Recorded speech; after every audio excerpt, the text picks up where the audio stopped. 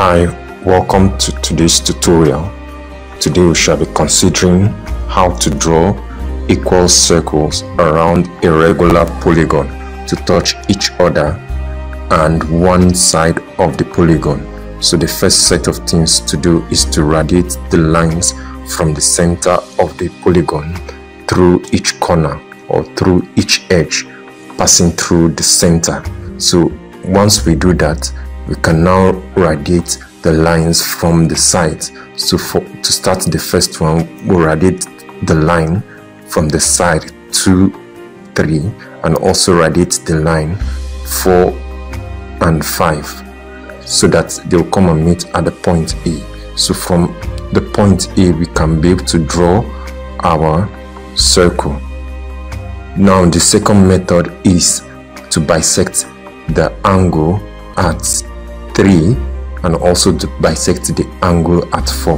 So bisecting the angles at this point will give us the required midpoint of that angle that is being divided. Then where they meet will still give us the point E, so which will be the center of our circle. Now we'll repeat the same process for the line 3. For extend it will give us B, and also do it for the other side. It will give us C, D, E, and F.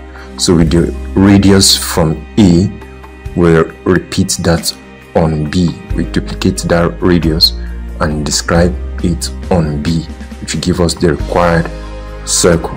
And we'll repeat the same process for C, D, E, and F. So after doing this, we have 6 circles that is drawn outside of our polygon, which is the required number of sides.